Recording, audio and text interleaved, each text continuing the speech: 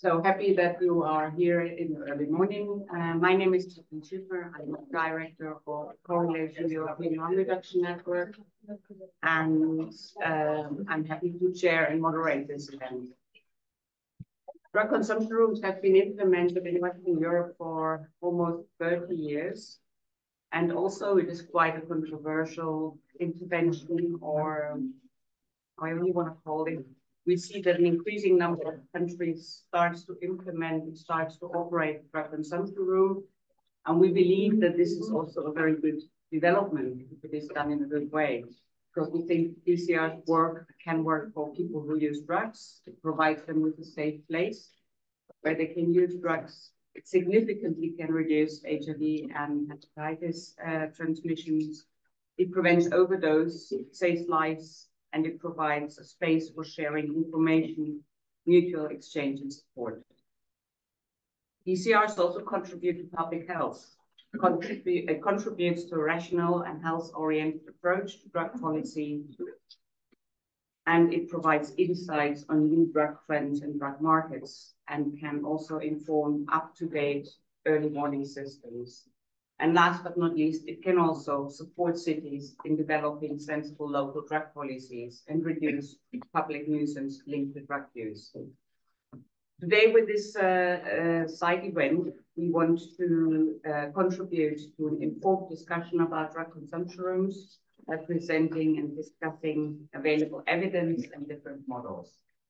We have a distinguished list of speakers, and which, not much ado, I would like to go to the first speaker. This is Mr. João Goulão, he's the director of the Portuguese Institute on Addictive Behaviors and Dependencies, and unfortunately, João cannot be with us, but he will be joining us online. The floor. Thank you, Catherine. I hope you can listen. Is the sound okay? Okay. Good morning, dear participants. I wish to start by thanking Correlation, European Harm Reduction Network, for organizing this side event and for inviting me to deliver the opening remarks. While harm reduction as a policy gained wider acceptance and expanded in Europe through the 90s, the creation of safe spaces of local drug facilities where people who use drugs could do so under supervision of trained staff was quite controversial and politically sensitive in many countries, as it was the case in Portugal. Supervised drug consumption facilities have been operating in Europe for the last 3 decades. These harm reduction facilities, addressing drug injecting and high-risk forms of use, aim to prevent deaths from overdoses, reduce the acute risks of diseases transmission through unhygienic injecting, and connect people who use drugs with treatment and other health and social services. More recently, in some countries, provision has also been provided for other routes of administration, such as smoking or inhaling of drugs. Drug consumption rooms initially evolved as a response to health and public order problems linked to open drug scenes and drug markets in cities where a network of drug services already existed, but where responses were not fit to address the reality of people injecting in the streets, as well as other public order problems. They represent a local response closely linked to policy choices based on an evaluation of local needs. Effectiveness of supervised drug consumption facilities to reach and stay in contact with highly marginalized target populations, namely homeless and persons with mental health disorders, is widely documented. Research has also shown that the use of supervised drug consumption facilities is associated with self-reported reductions in injecting risk behavior, such as syringe and needle sharing. Drug consumption rooms provide drug users with sterile injecting equipment and paraphernalia for other ways of usage, counseling services before, during, and after drug consumption, emergency care in the event of overdose, primary medical care and referral to social health care and addiction treatment services, measures that counter the risk of HIV and other blood-borne diseases transmissions and of overdose deaths. In addition, the use of consumption facilities is associated with increased uptake, both of detoxification and drug dependence treatment, including opioid substitution. As frontline low-threshold services, supervised drug consumption facilities are often among the first to gain insights into new drug use patterns and new substances appearing in the market, thus their key role in the early identification of new and emerging trends among the high-risk population. Some facilities provide drug checking services, enabling people who use drugs to have their drugs analyzed. These facilities, along with street teams, are also crucial to reach and maintain contact with high-risk people who use drugs and who are not ready or willing to quit drug use and unable to interact with the treatment system. Most of those operational in Europe also offer provision of food, showers, and clothing to those living in the streets, access to internet, prevention materials as condoms and sharp containers, counseling and support to contact health and social welfare services.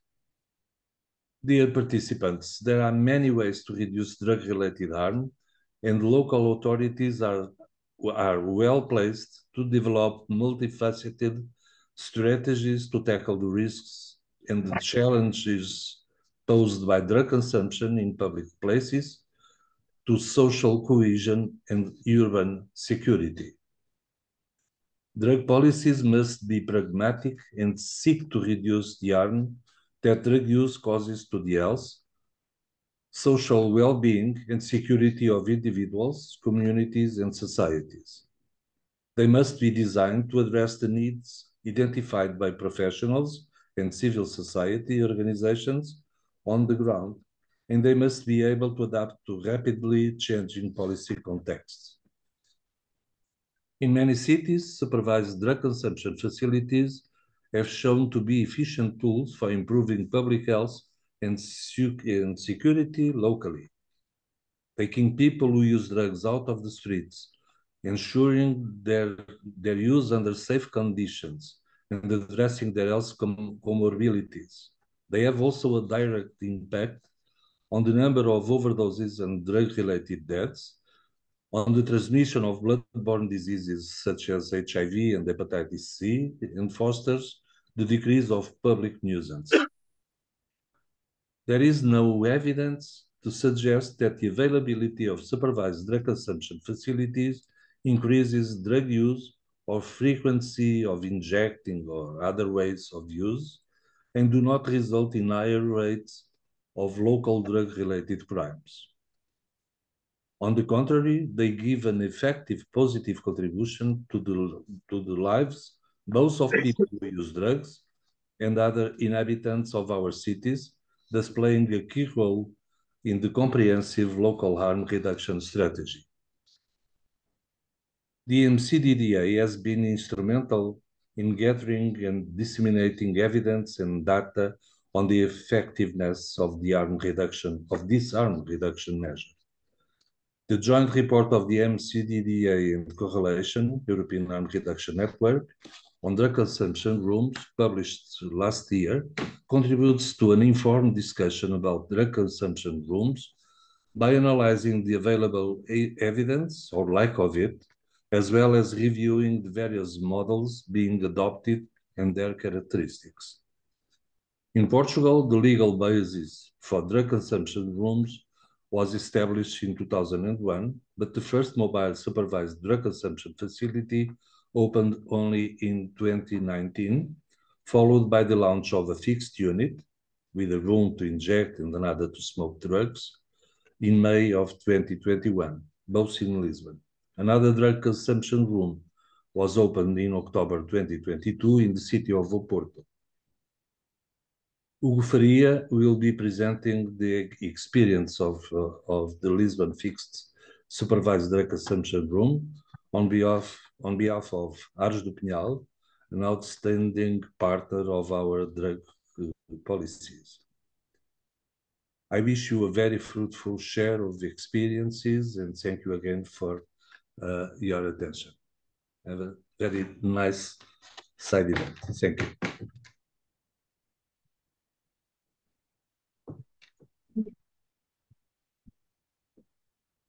Thank you, João, for being here with us.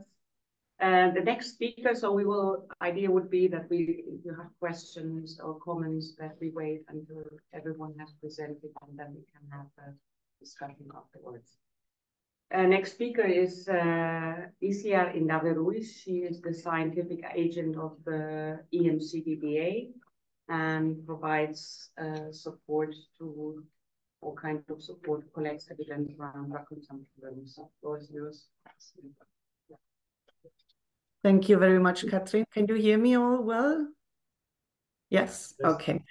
So thank you very much for the invitation. I will give a very short overview of the situation of drug consumption rooms in Europe. I will try not to repeat and also not focus on what Roberto will be talking about later. So essentially, I think if we are talking of drug consumption rooms in Europe, we are focusing on health facilities that offer a space for supervised consumption. As Goulon already said, these are frontline, low-threshold services that are usually a local response, very tailored to the local needs of this response. However, they focus all on similar objectives. They aim to prevent drug-related overdoses and overdose deaths, to reduce their infection, disease transmission, and high-risk drug use, to connect people and reach out to people who use drugs and connect them with treatment services and other health and social services, and also to contribute to diminishing public nuisance related to an open drug scene.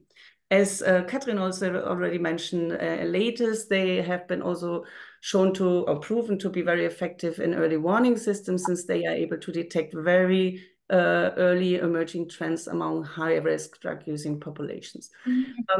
A bit supporting what has been already said, I wanted to show you this figure where you can see how over the last decades in European member states, harm reduction interventions have been increasingly implemented. And you can see on the right, the green line, these are drug consumption rooms that have also been scaling up in the latest years, increasingly implemented in more and more European member states, together with other harm reduction interventions as part of a comprehensive harm reduction response. So in 2022, there were 9 EU countries and Norway. They had already drug consumption rooms in place.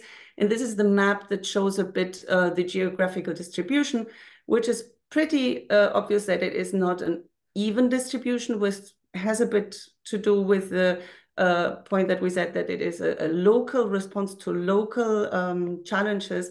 But it shows also very clearly that in some countries, DCRs are already well-established integrated components of the harm reduction response. Regional often, but integrated. Oops, sorry, that was something happened here. Sorry.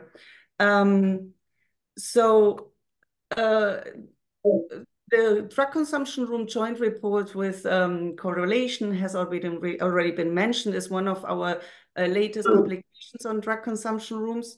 Also, last year, we had the update of the joint guideline with the ECDC on prevention and control of infectious diseases among people who inject drug, which also has been focusing and has as a recommendation the provision of drug consumption rooms. And we have our best practice portal where the effectiveness is continuously overseen. And what we have been able to detect in these is that very different study designs are being employed. So we have a huge heterogeneity in the type of studies that assess results related to drug consumption rooms, and very often very varied outcomes. So there is a big challenge when trying to summarize the evidence for the effectiveness and for the outcomes. And that has probably contributed to the discussion about how much evidence exists and not for this complex interventions. Nevertheless, there are already several systematic reviews, and in our joint report, we were able to to identify 4 systematic reviews that met high quality criteria and summarized evidence published between 2014 and 21. And we also realized and could analyze based on this scientific publications that evaluation is key in the assessment of the effectiveness and understanding of such a complex intervention. And evaluation synthesis play a particular important role here and have to be focused on and need to be used for evidence-based decision-making in such complex interventions. So it's no wonder that a great share of the evidence that exists comes from the evaluations of 2 sites that are outside of Europe, but had programmed from the beginning a structured assessment and evaluation of the effectiveness. But we have also lately our Cosino study in France that broadened a bit the evaluation aspect and looked at the impact of DCRs on health-related outcomes. If we summarize that, you will usually get one of these tables where you get the concrete, specific outcome results for each outcome. But essentially for such a brief intervention as today, I think what is important is to summarize the key aspect. And I think key aspect is that we have sufficient evidence now to say that drug consumption rooms are effective reducing overdose morbidity and mortality.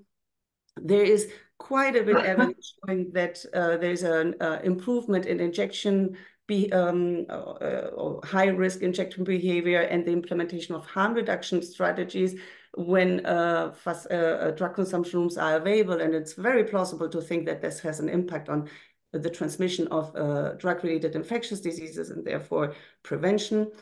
And then very similar in public nuisance, varied outcomes are measured, but in general, there is evidence supporting that drug consumption rooms are effective in reducing public drug use and drug injection and diminishing the syringes and litter surrounding. And that, as already has been said, there's no effect on crime or public nuisance in the surroundings. There's no increase, so no negative impact. This altogether is already based on a good body of evidence, but this is a developing topic, and there are many publications coming over and many projects going on, not in Europe, but that would expect to contribute with new evidence and help to solidify what we already know. But we can conclude that there is a growing body of evidence assessing different outcomes of DCRs that need to be integrated, but that can be already used. So there's evidence for the effectiveness of preventing drug-related overdoses and overdose deaths, as well as sufficient for the improving access to treatment for people who use drugs. We have sufficient evidence that drug consumption rooms improve high-risk behavior, injection behavior among people who inject drugs. And it is plausible to think that this can prevent transmission of diseases, HCV, so hepatitis C and HIV. Then there is also a positive measure of impact on abscesses and other infections or emergency visits, and other benefits have been proven, like as I said, on public injecting and litter or injection litter in the surroundings. However, I think a big conclusion is that evaluations need to focus on a broader assessment, including impact and an integrated evaluation of the different aspects. And some to mention is like the accessibility, the acceptability, and cost effectiveness aspects of these interventions. And that's all. Thank you very much.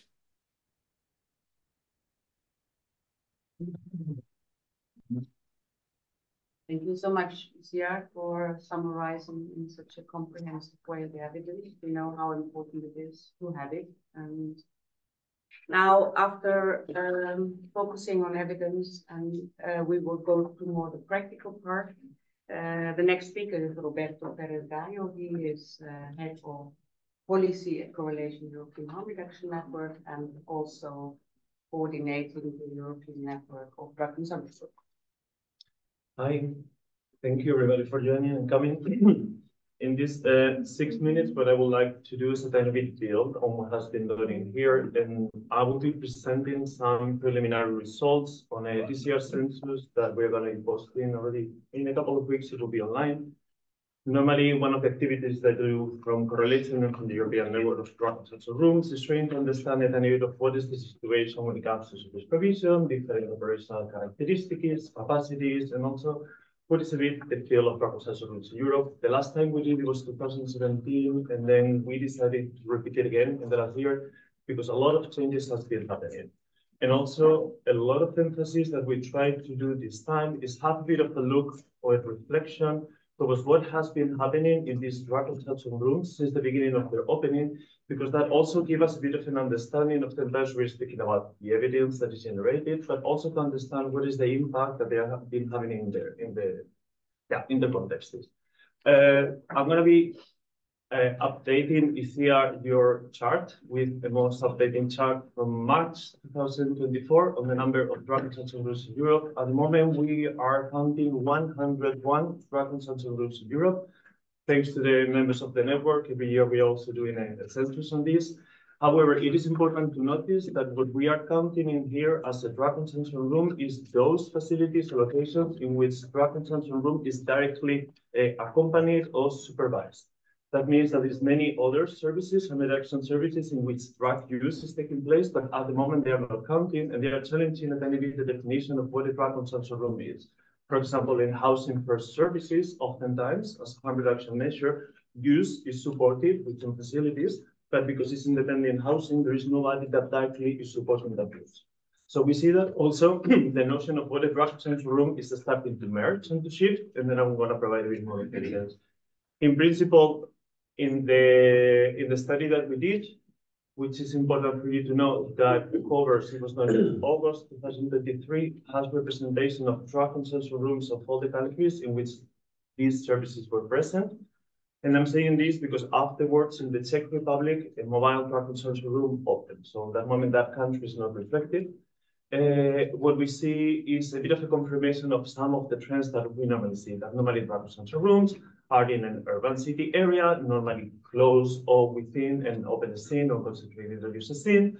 And normally they are trying to be located within near major travel hubs as a way of facilitating accessibility.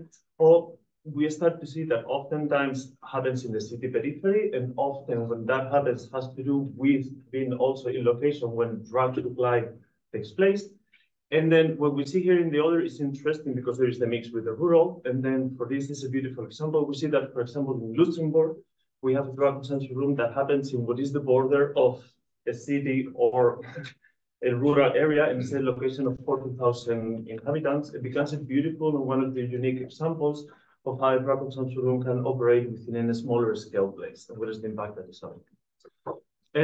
When it comes to the characteristics of the visitors and the people that they are coming, I chose this graph because specifically we were very much interested in looking in the role of drug consumption rooms within the integrated service or services. And there's two data in here which I really would like to bring your attention to. One is the percentage of people which are in OAT therapy already. So in this C, we say that actually it's not an oppositional situation. Oftentimes, drug consumption rooms are working in cooperation to refer us to OAT. But also we have an example in which there is a one drug consumption room in which OAT is integrated in the same facility that drug consumption takes place. So brings a bit of like this continuum that oftentimes is not opposed. And the other data that is interesting is that we see quite a high percentage of people that has been in abstinence-related drug treatment before. So it means that drug consumption rooms definitely are entering into contact, not only with people that have a lot of difficulties accessing services, but also people that have been already accessing certain services and for them has not been. So in a way, we see how drug consumption rooms is really able to establish and maintain contact with organizations, with services that that has not been. Also, it's important to see the aids that we're having in here, because oftentimes there is this idea of like, okay, what is going to be the role of promoting or inducing drug use? But definitely we are seeing that definitely in people in which substance use is a regular part of their life, and then they are providing this support in a way of doing it safely. Oftentimes we are also saying, okay, drug consumption rooms are providing access to services that otherwise we wouldn't do. In here, we have quite an updated version of what is happening. Besides implementing preventional and interventional strategies and actions for overdose prevention, what we see that as part of the core of the system still keeps being access to materials that up until that has not been happening. And in comparison with other years, we see that a high number of drug consumption rooms are providing surface inhalation supplies, which in a way is mirroring an increase of actually smoking as the preferred way of drug administration. We see drug counseling, basic existential needs, but something that I really would like to pay attention for you to go a bit more down is the introduction of fentanyl test strips and also drug checking. And this is moving into like how drug consumption rooms in one of their goals of preventing overdose and also to protect from drug toxic supply is starting to integrate with other series of services that create a network of support that actually takes into consideration the well-being of people who use drugs. Drug checking can happen either on site, and at this moment, in many places, has been a bit more as an experimental or in a way of pilot, which is in the case of Switzerland. In other times, it's regular and it's done in a mobile case, like in the case of Barcelona, there's the drug services that regular are passing on the services. In Denmark, it's completely integrated. So we see like different models of integrating these systems. Also interesting that slowly what they are bringing in there is also housing. And I'm seeing this that is interesting, and I'll go to this slide. Because if we see the typologies of DCR settings, in one of the answers we already integrated in housing services, but this typology starts to be a bit more complexified. Also, first, because there is drug consumption rooms in Europe, we didn't reply to this service in which housing is the main thing that they are doing. And then you have, for example, the shelter in Barcelona, in which actually they are offering not only housing, but also access to injecting and smoking. But in integrated care and in the other places specified, we see already examples in which drug consumption rooms or accompanied is starting to be integrated into hospitals, which in a way is putting into evidence how places which are normally going more like a treatment of care direction see the benefit of using this, particularly as a measure of avoiding voluntary discharge from the services and the health problems that creates. And also what we see that is happening also within treatment services. As I was saying, there is an integration of OAT and drug consumption rooms. Route of administration, we can see all of them they are covering, and becomes very interesting because up until now, this was not recognized. It's also creating spots for smoking. And then what we are seeing is like, there has been like some drug consumption rooms that has been including this in a formal way, creating safety conditions, but also as a strategy to create an introduction of these services in places in which the political climate and the debate is very complicated. So they start with a form that in principle is going to be more accepted, and then from there they build into creating spaces for other routes of administration. Lastly, an overview of the typologies of professionals. As you can see, the idea behind the drug consumption room is being able to support the well-being, and this is done through multidisciplinary teams in many forms, in many shapes.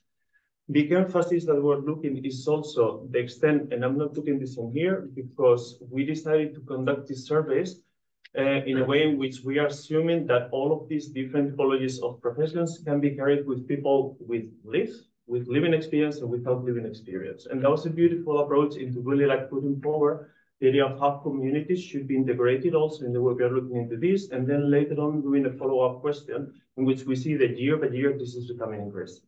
I'm very much aware, so we'll go quick later in the questions I can see in this. Yeah, I'll be brief, not quick. And this is quite important because we are seeing that we are speaking about the need for generating evidence, and we see that the majority of the drug consumption rooms already have implemented monitoring and evaluation processes. Evaluation could be improved, but still half of them, they are looking at least into process evaluation.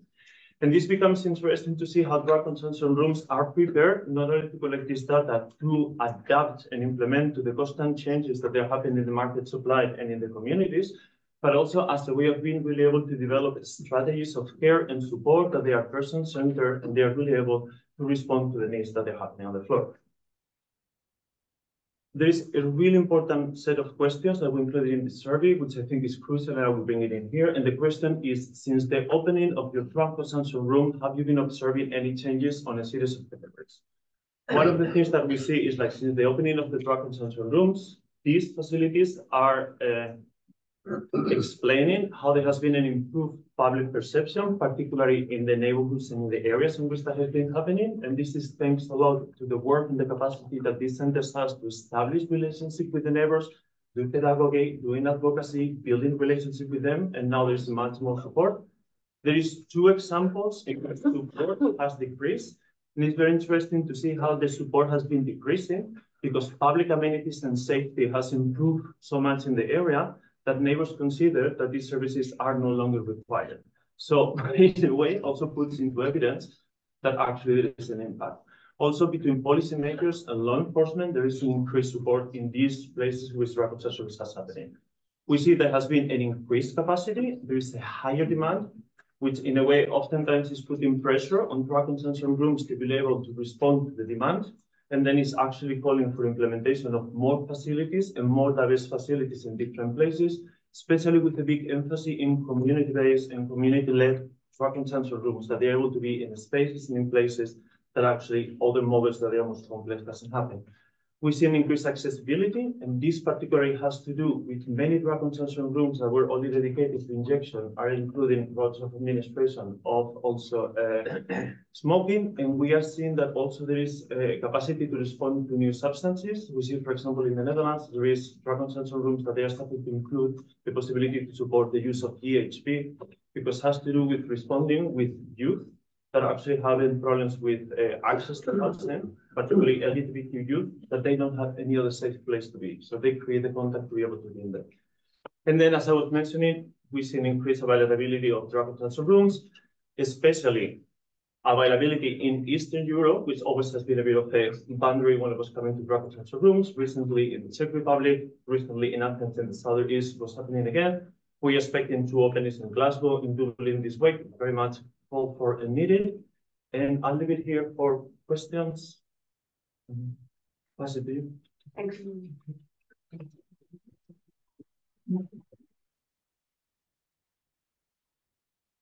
Yeah, this was a good overview on what is going on in the different DCRs across Europe.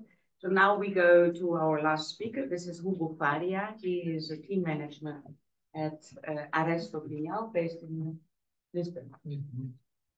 So thank you. It's a very good opportunity for us to be here in this kind of setting to talk about drug consumption rooms. So I'm going to talk about our integrated support service, which is not only a drug consumption room.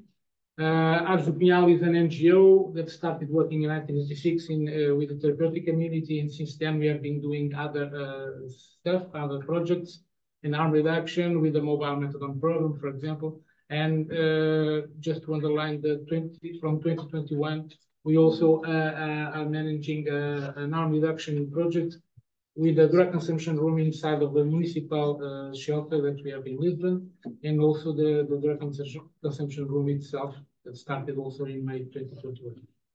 So this history, like Dr. João Golão said in the beginning, started in 2001 with the decriminalization law that we have in Portugal that allowed drug consumption rooms to become a reality. But for some reasons, only in 2019 opened the first one, the mobile one. The initial project was to have one mobile and 2 fixed. We opened the mobile, opened the other fixed one, the one that we are running since 2021, and the other fixed one planned never opened. We have now a new community-based drug consumption room from our partners from GAT, here in the room, but in another one in Porto. This history started, it was a pilot, so the municipality of Lisbon was sponsoring this project until the last September, and since then It's a national project sponsored by ICAR. We started with a social diagnosis around 2016, 2017. Then we did the choose of the location, was created a monitoring committee, many meetings, but at some point, the community asked the world to say something about it. And even if they were not against the drug consumption room in their neighborhood, because they were very aware of the reality of these neighborhoods with a lot of drug trafficking and drug use around, they were intended to have some structural things solved in the neighborhood. So things like a consistent water supply system for the neighborhood, a bus that can link them to the other parts in the city, because this is not a ghetto, but it's treated like a ghetto. Fortunately, the municipality of Lisbon was very sensitive to these questions, and they solved these questions, and then we could open our DCR.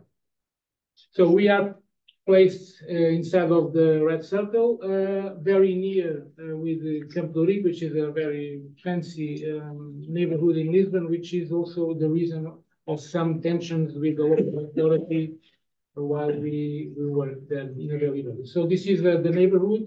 It was since the beginning of the 90s like a big shanty town that was relocated to new buildings, like you can see on that photo on the right. This is our DCR. It was relocated since the 1999. So our main objectives are the same that we were talking since the beginning of this session. So to promote the dignity, to promote a safer use of drugs, but also to have a role with the community. So try to reduce some of the noise that drug use in an open scene makes around. To do this, we have this facility. So we have an intravenous room, a smoking room, a place where people can have a medical appointment or a nursing appointment, a psychosocial support office, a coffee and comfort area, a social area, places where people can leave the pets and smoke cigarettes, and also a place for laundry, showers, and etc. So our community team goes around the community, the neighborhoods every day to try to pick up some syringes and also to be close to the population. In a good day, we can have 9 people working. Doesn't happen every day. So also one of the issues of our work. So in a regular day, we can have more than 200 entries in a place, 120 different people, 140 consumption, 90 snacks delivered, 8 showers, 5 social appointments, 4 medical appointments, and 80 nursing education acts. Just to say that decreased a lot, not a lot, but some, because we had to decrease also the schedule of our room because of financial issues, and so this is the consequence. Our population are mainly composed by men with an average age around 47, coming mostly from Portugal, but also coming from some other countries in Asia and Europe. Right now we have 2,500, more than that, registrations in our service, which is far more than we expected in the beginning. In terms of some data, when we opened, we were opening a drug consumption room, a safe injection site, for say that. But what we realized was that the smoked population was the majority, and we now still have smoking consumption as the main way of use. Regarding the heroin in the smoking consumption room, it is the most used substance, and in the injection room is the speedball or the heroin and cocaine. Just to say that when we see here cocaine, we mean crack cocaine.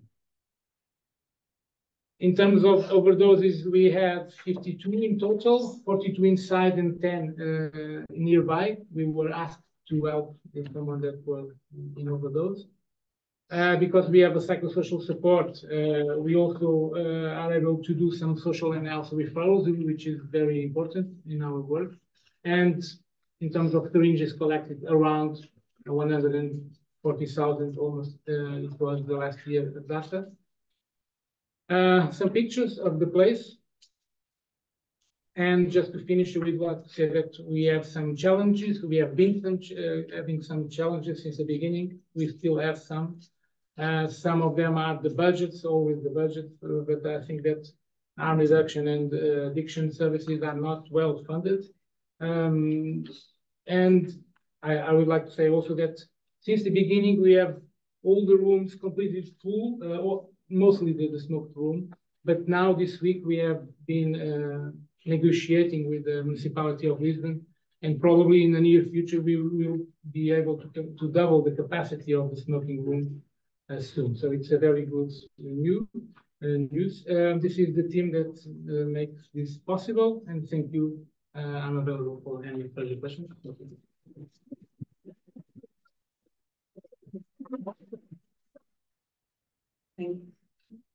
Well, yeah, surprisingly, we didn't make it in time, but as far as I know, there is no session planned. So I would like to open the floor for questions.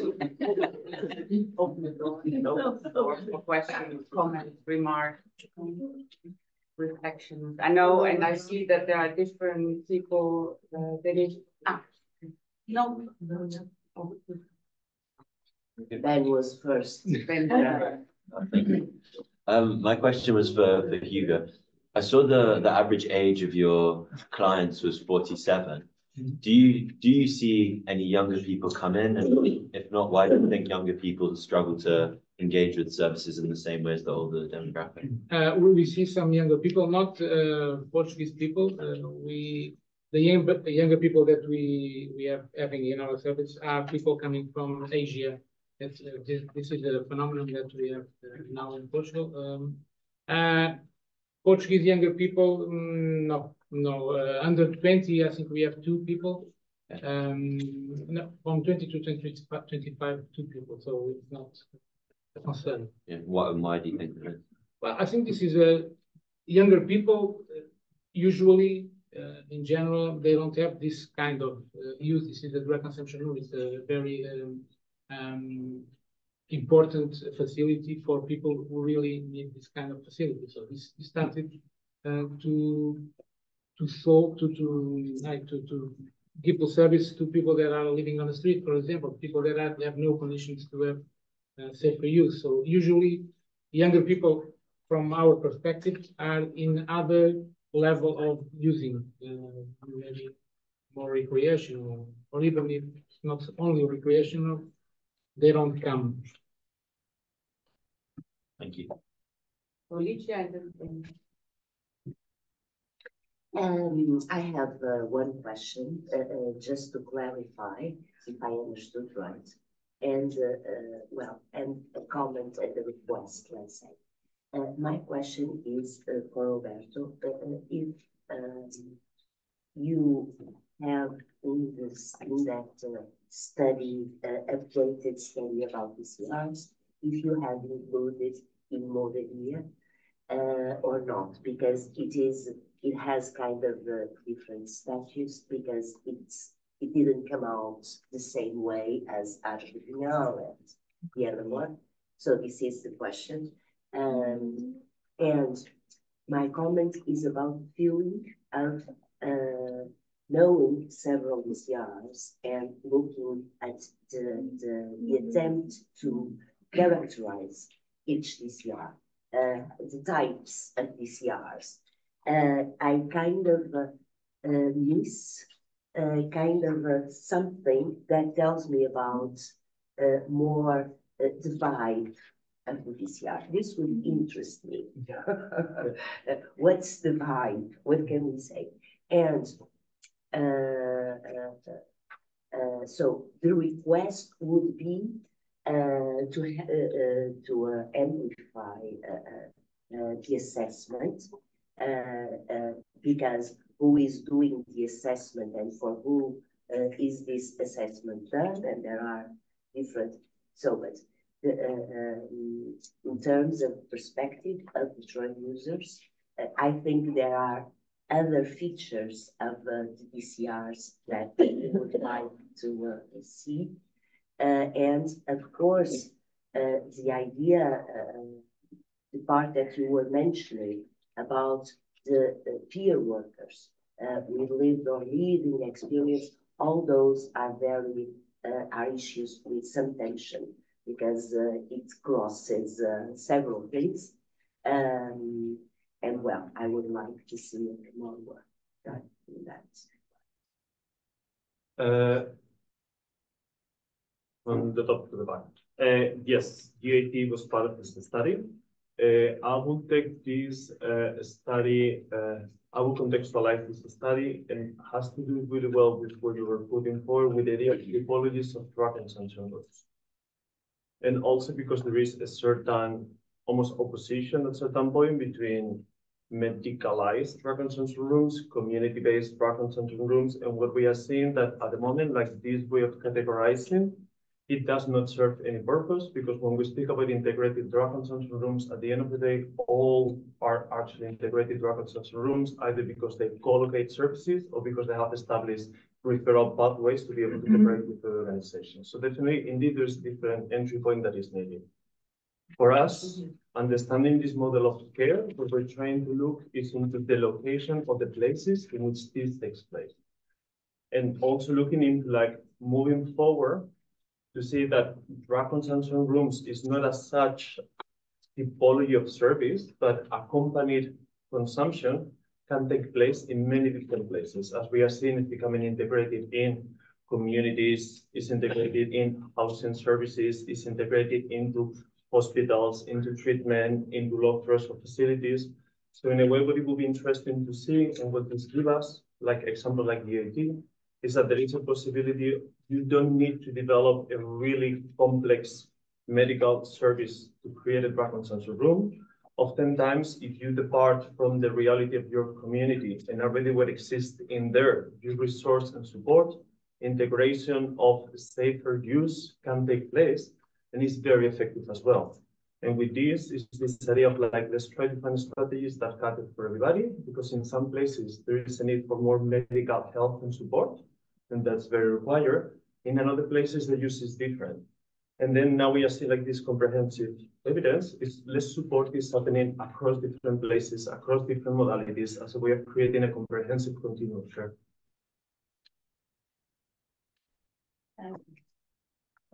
Yes, thank you for giving the floor. I'm Denis Hubert, the Executive Secretary of the Pompidou Group of the Council of Europe. And I wanted to mention that we have launched back in 2019 a European process to raise awareness among our member states. We have 41 member states about drug consumption rooms. Why did we do that? It's because, first of all, it's a European, it's very much a European model. It has been created back in the 80s in Switzerland, and it exists as of today in 10 European countries, which has already been mentioned, and plus soon 2 more, the UK and Ireland. And in the rest of the world, I think there are only 2 other countries which are using this model, Canada and Australia.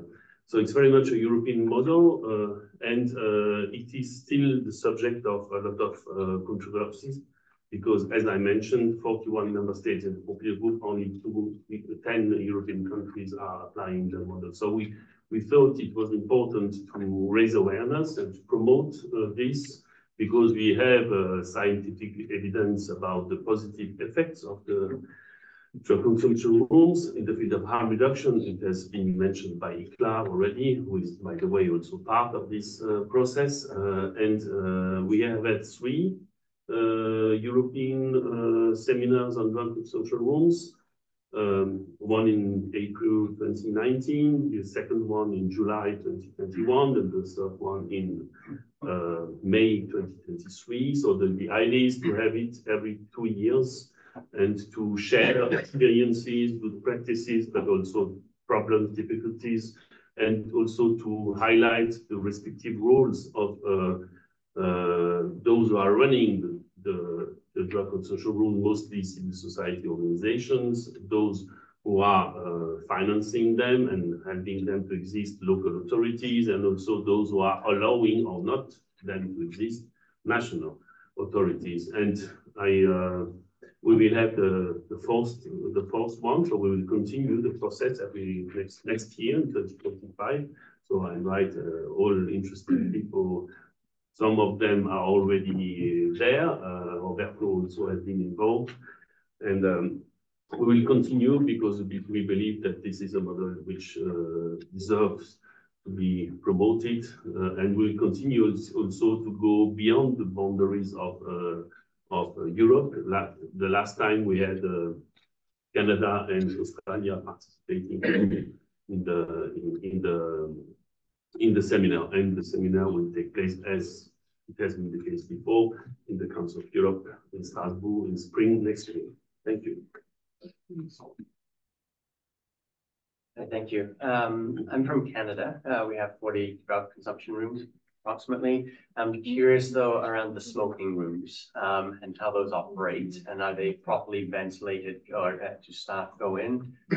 We have 22 people dying every day across Canada. Over half of those are from smoking, and none of those consumption sites are out for smoking right now.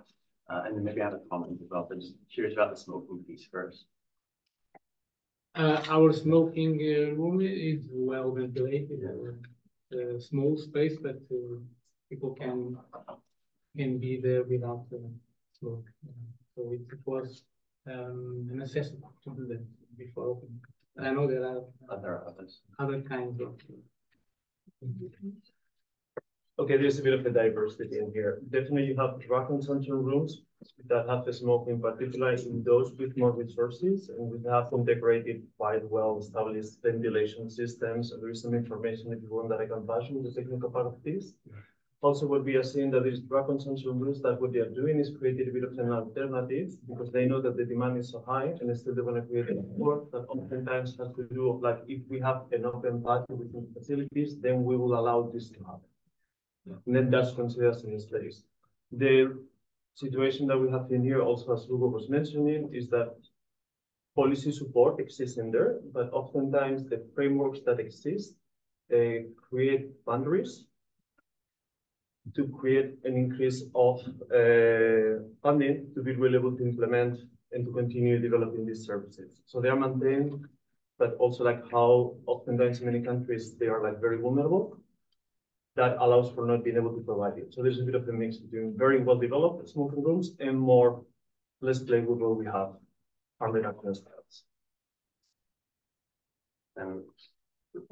So we've had the talks, supply has changed, and there's concerns now with staff safety and inhalation. I think, I don't know if you've been seeing that, but now we've got Ministry of Labor involved in this closing some sites. So there's some concern there.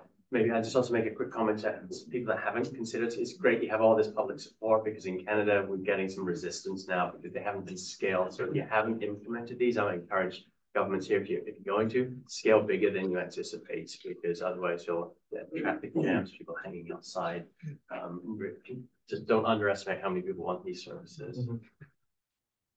Two comments, and I think. Yeah, it's a question about funding for whoever has something, has some input on that. I'm from Oslo, also the EU, where we have one DCR, and we call this sort of Kafkaesque problem we have in Oslo is that the DCR is only for people who are registered living inside Oslo County. And I heard you, Hugo, mention that you have visitors from other countries. And how did the discussion on who's going to pay for this, or where is the money going to come from? How did you go through that, and how would you land such a great solution as you have? Well, for now, it's not a discussion related to the nationality of people who are going to the services, but probably, I don't know, with the elections, with the right thing, probably it will be an issue. right now and until now is not an issue. So even not only in the consumption room, but in many other health services and addiction services, the nationality or the condition that people have in the country, if they are illegal or not, it's not a limit to access that. So the funding problem is not over there. The one that I've mentioned is on the side of inside. It's inside. It's from the staff.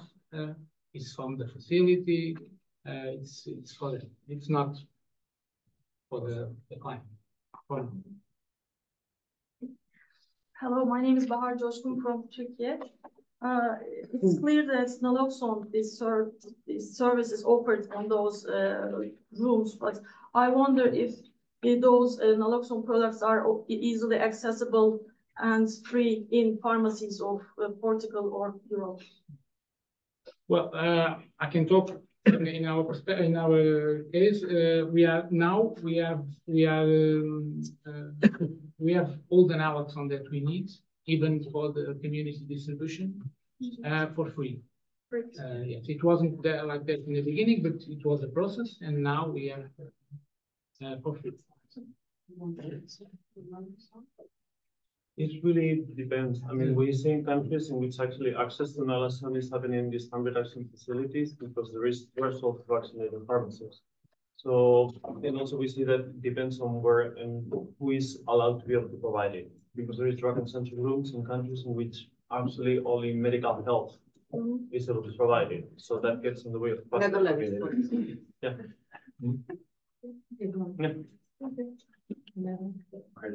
No, it's not only medical. Just one question for colleagues from Portugal, maybe also for Mr. Bulao. How are these mobile consumption rooms organized, having in mind that you said that you almost have 9 staff from time to time employed at the same time there, and I presume that some of them are doctors, psychological people, and nurses, and how do you organize those people to have them? Is that some kind of a truck or a van or going from place to place, and do you have all those people at the same time available? In our case, our facility is not mobile, so it's fixed. So we have all that people, all that staff, multidisciplinary team, in the fixed facility. But I know that in the mobile consumption room, they have 2 people at the same time. So one educator, a worker, and a nurse. And they build around the city. They have usually a previous scheduled places to stop and a schedule. And that's it. Our it's different, but we can talk. Joao, you want to comment on this? Just to join Hugo is exactly like this. There are pre-scheduled places where the van stops at a given time and a given place. So the users know that schedule, and there's a limited staff. We used to have also a van that performs drug checking in given days are all together to the mobile unit for use. People can present their samples to be analyzed prior to use. There's a synergy of 2 organizations working together. Okay.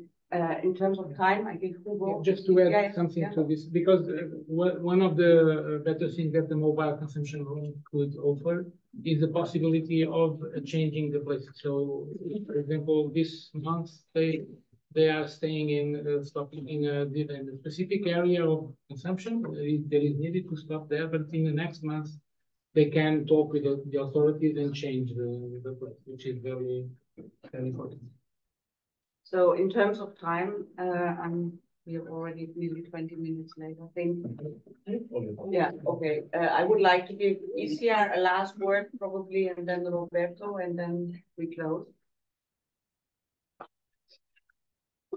Thank you, Katrin.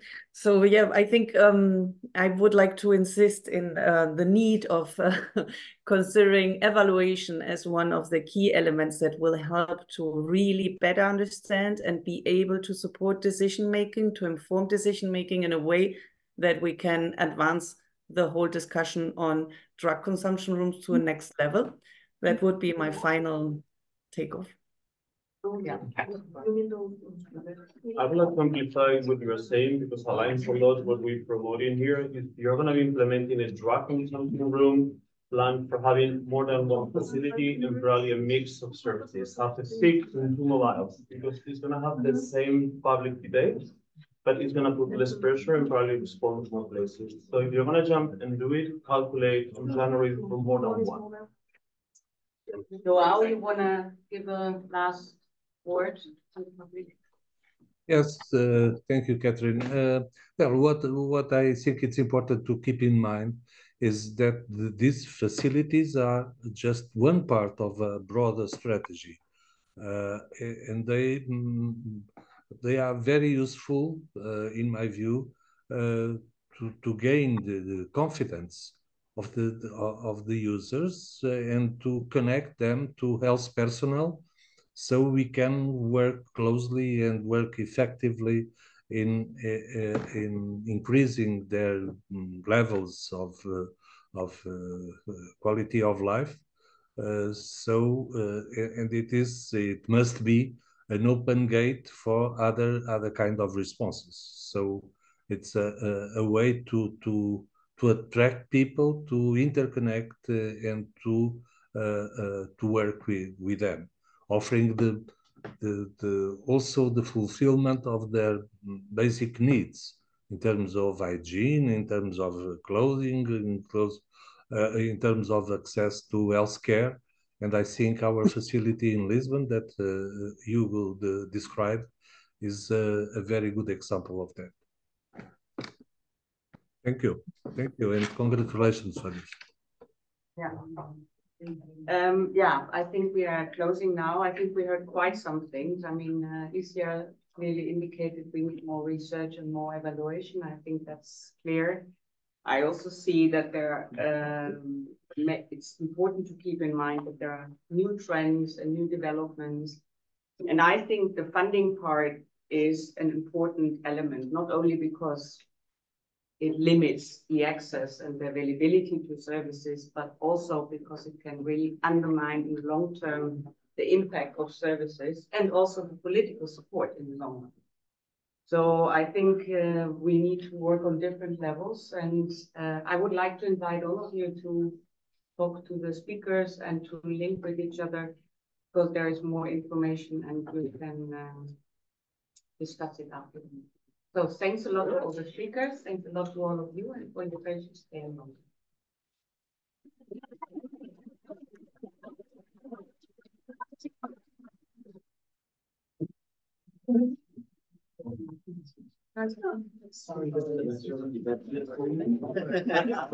So my